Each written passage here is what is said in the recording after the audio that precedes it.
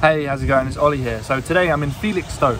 This is one of the biggest ports in the UK where tons of shipments from China get put on boats in containers and then taken off the containers using these big cranes and then through customs before they go into the Amazon warehouse. So while I'm here, it got me thinking about something. What is the journey of a product from China all the way to the customer?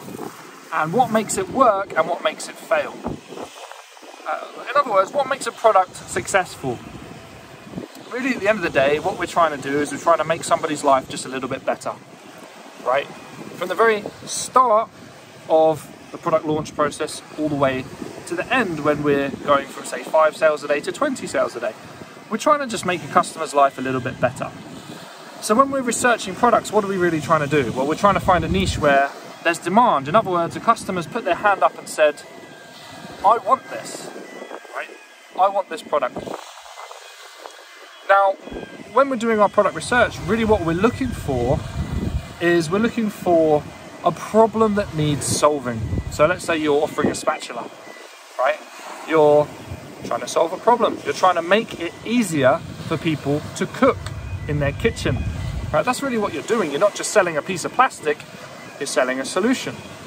So when you're looking for a niche, you're looking for enough people out there on the planet who need this solution. If you can find that, then you've got the start of the product's journey checked off, right? That's the first thing you want.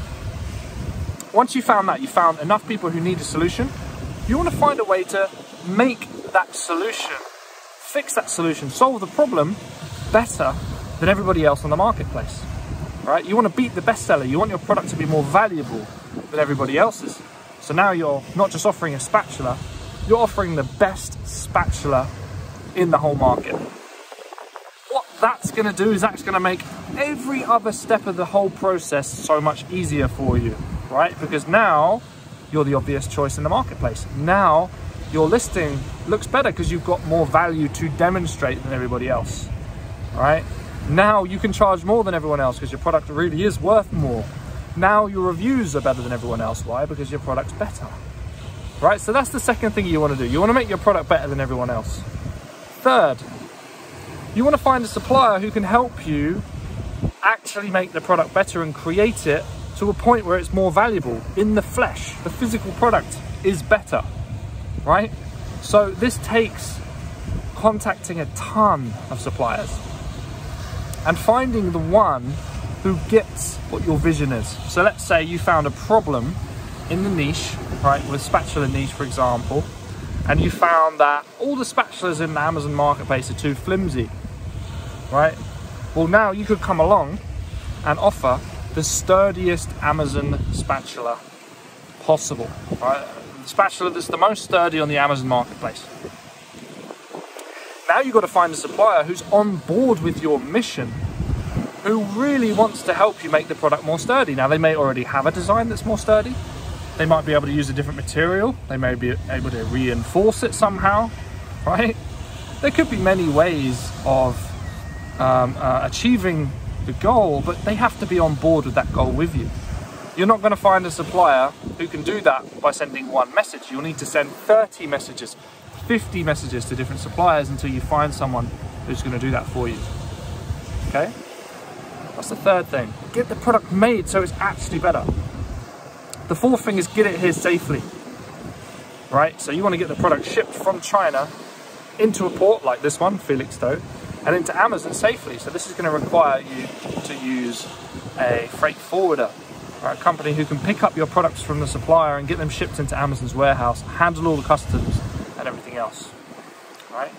So now your product's in the warehouse, what happens next?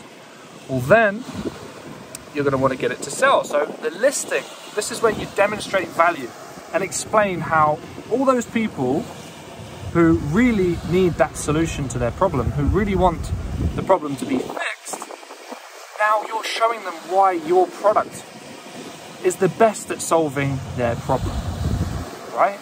Your pictures illustrate the fact that your spatula is the sturdiest spatula, right? Your bullets grab their eyes, right, and demonstrate to them why they need to pay attention and read more about your product. Your description paints a picture in their mind about how the product will make their life better. The title explains why your product is better than everybody else's in the first few words, so they click on your listing and read the rest of it. And then the reviews give you the social proof you need to show that your product's better than everybody else's. If you can do all of this stuff up to this point, then when you turn the advertising on, you'll get sales. I've had clients who've even got tons of sales before they turn on the advertising, right? Before they turn on the advertising, they're already getting sales. And the reason why is because their product is so good, it's so valuable that customers just want it. And they find it before you even turn on the ads. So this is entirely possible. So every time you launch a product, I just want you to remember, this is the whole process that we have to do in order to make it successful, right? I've had a lot of people who have shown me their product, okay, and you know, they haven't been on my program, they've just tried to do it themselves with YouTube videos or whatever, and they've got their Amazon business and they've got a product and it's not selling very well. And they go, Ollie, I really need some help with my PPC, with my advertising, pay-per-click advertising, because my product's not selling very well. And I look at their product, I look at their listing, and I look at their advertising, and I think to myself, the advertising isn't the problem here. Right? The advertising isn't the problem. The problem is that they didn't understand the whole process of the entire business. They failed from the very start. They haven't found a niche where there's a real problem and enough customers who need that problem solved. There's not enough demand. They haven't found a way to beat the bestseller and make their product better than all the others, so customers actually want to buy it. They haven't found a supplier who's on board with them to create a product that really helps them achieve their goal. Right, they've got the product there safely. Most people can do that, although maybe there might be some breakages along the way that damage the profit margins. The listing isn't up to scratch because it doesn't demonstrate the value of the product, and the value of the product wasn't even there in the first place, so there was nothing to demonstrate. If you can't do all of that stuff, then of course your advertising is not going to work, right? Because the whole business is broken. So I wanted to make this video just to explain to you the whole journey a product needs to take for it to get from China into the customer's hands and make you a profit.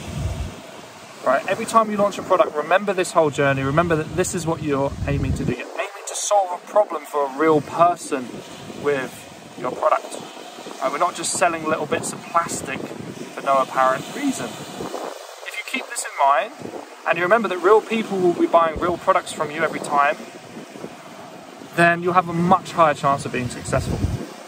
So I hope this gave you some inspiration. I hope this reminded you what your goal is as an Amazon seller, as an e-commerce seller, as a business owner, and I hope you really smash it this week. Thanks for watching. I'm going to try and get out of this wind because it's really windy here today, and I'll catch you very soon.